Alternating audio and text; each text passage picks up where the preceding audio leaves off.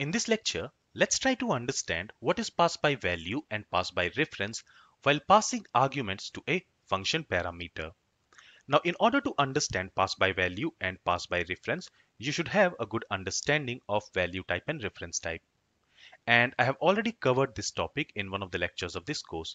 So you can go ahead and watch that lecture first, and then you can come back to this lecture.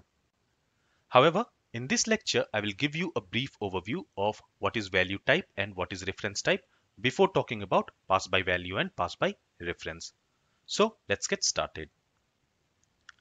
So we know that in JavaScript, a value or a data can be classified into two types, primitive type and objects. In JavaScript, we have 7 primitive data types: number, string, boolean, null, undefined, begin, and symbol. And apart from these 7 primitive data types, everything else is an object in JavaScript. So an array is an object, a function is an object, a date is an object. Okay. And remember that primitive types are value types. On the other hand, objects are reference types. So let's now go ahead and let's understand what is value type and what is reference type. So a data or a value is called as a value type when it stores the value within itself. And all primitive data type values are value types. Let's understand this with an example. So here we have a very simple program. And in this program, we are creating this variable a and we are assigning it with the value 30. So in the memory, first of all, an identifier called a will be created. And this value 30, since it is of value type, because it is a primitive value, so since this 30 is of value type, this 30 will be stored in the stack memory. Okay, so you can see this 30 is stored at this memory address. And this identifier a will point to that memory address. So basically here, this variable a, this identifier a, is storing this value 30. And this is what a value type is. A value type stores a value within itself. Then we are assigning this variable a to this variable b. So here the value stored in this variable a will be copied to this variable b. Now what is the value stored in this variable a? It is 30. So that 30 will be copied for this variable b. So again, an identifier for this variable b will be created, and since it is also storing the same value 30, it will also point to the same memory address. So both a and b are now storing this value 30. Then we are setting the value of a to 70. So in the memory, this value will not change. Remember this point. In the memory, the value will not change. In memory, it is immutable. So now what will happen is, this 70 will be stored somewhere else in the stack memory. And now this variable a will point to that memory address. So now this variable a is storing this value 70 and this variable b is storing this value 30. So changing the value of variable a did not affect the value stored in the variable b. And this is what a value type is. A value type stores a value within itself. And a value type is always stored in stack memory. Now let's talk about reference type. So a data or a value is called as reference type when it stores a reference or a memory address within it. Everything except primitive types are reference types in JavaScript. So an array is a reference type, an object is a reference type, a function is of reference type. Okay. Let's understand reference type with this simple example. So here we are creating an object. Now an object is of reference type and an object gets stored in the heap memory. So here when we are creating this object will get stored in the heap memory. And we are assigning this object to this variable obj1. Okay, so for this obj1, in the here an identifier will be created, and this obj1 will point to a memory address here. Okay, so this obj1 here, it is not storing this object itself. This object is stored in the heap memory, as you can see here. This obj1 is storing the memory address of that object. Okay, so this object is stored in this heap memory at this memory address. And what is this obj1 storing? It is storing that memory address. So it is storing a reference to this object. Here, this obj1 is not storing the value. It is storing a reference. And that's why we say that objects are of reference type. Because when we assign an object to a variable, that variable does not store the object itself. It stores its memory address. It stores its reference. Okay. Then we are assigning this obj1 to obj2. Now what is this obj1 containing? What is it storing? It is storing a reference. And when we are assigning it to obj2, that same reference will be copied from obj1 to obj2. So an identifier for this obj2 will be created. And since this obj2 is also storing this reference, this obj2 will also point to this memory address. Okay, so here both obj1 and obj2 are storing the same reference. They are pointing to the same object in the heap memory. And this is what a reference type is. A reference type does not store the value assigned to it. It stores a reference to that value. It stores a reference to that data. So this is a very brief overview of what is value type and what is reference type. If you want to learn more about value type and reference type, then please go through my value type and reference type lecture of this JavaScript course. Let's now talk about pass by value and pass by reference. So here, in order to save some time, I have already written a small program. Let me increase a font size a bit here. Okay. So in this program, first of all, I'm creating this variable called flight. And to this, I'm assigning a string value. Now, a string is of primitive type and primitive values are value types. So here, this value will be copied inside this flight variable. Okay. Then we are creating this person variable and to this we are assigning this object. This object has this name property and this passport property. So in this case, since an object is of reference type, this person variable is not going to, store this object itself. This object will be stored in heap memory and this person variable will store that the address of that heap memory. Okay, it will store a reference to that heap memory.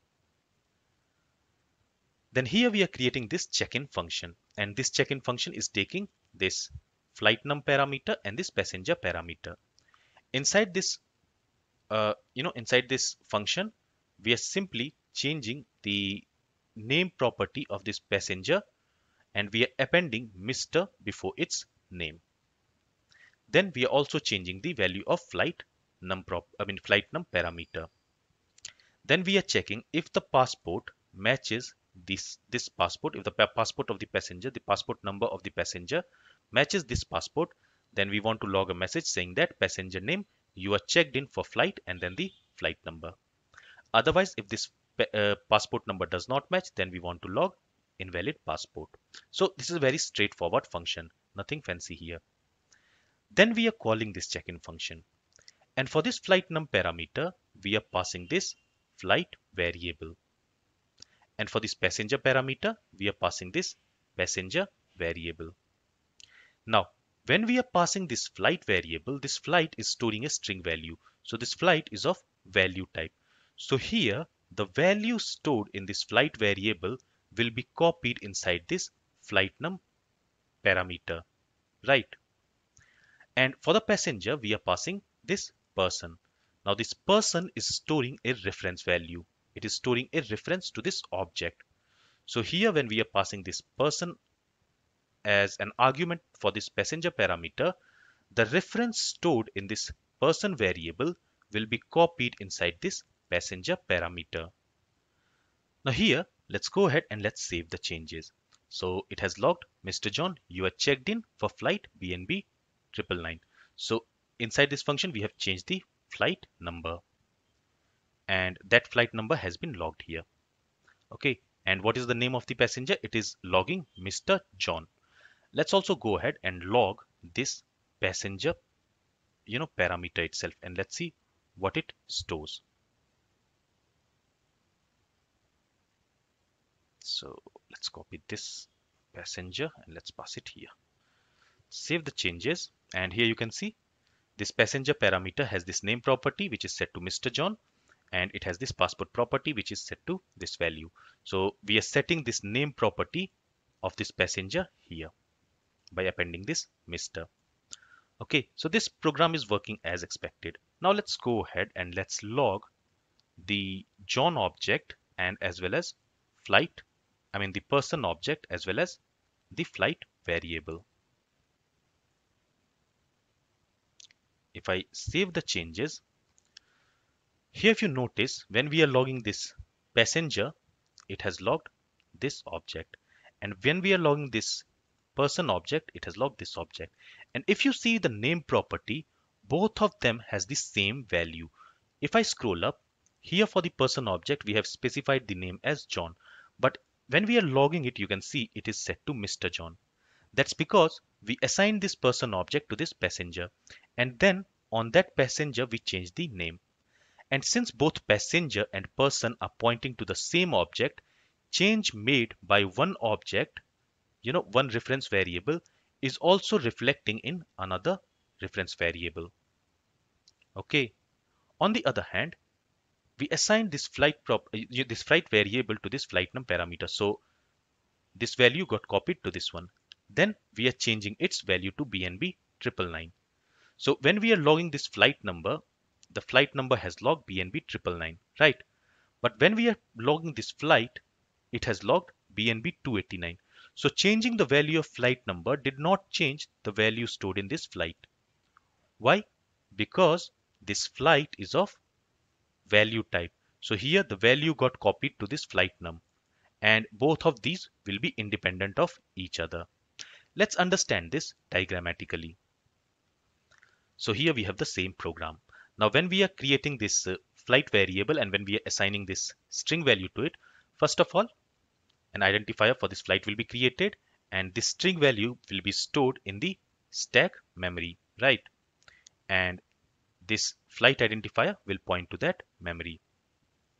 Okay, so this flight is storing this value BNB 289. Then we are creating this object.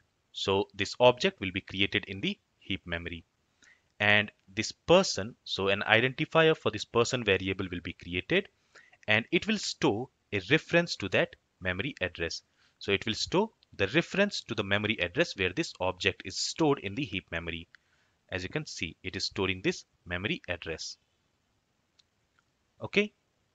Then we are creating this check-in function and we are calling it. So when we are calling this check-in function, first of all, an identifier for this flight num will be created. Okay. And this flight num will be assigned with the value with the value of this flight variable. So it will be assigned with this string value. And where is this string value stored? It is stored at this memory address. So now this flight num will point to that memory address. And we are also assigning this person to this passenger parameter. And since when we are assigning this person to this passenger parameter, this reference which is stored in this person variable will be copied to this passenger parameter. So an identifier for this passenger will be created, and since this passenger is storing the same reference, it will also point to this memory address. So here both person and passenger are pointing to same object. Okay, so this object, as you can see, because they're storing the same reference. So inside this function, we are changing the name property on this passenger object, and we are appending Mr. before name.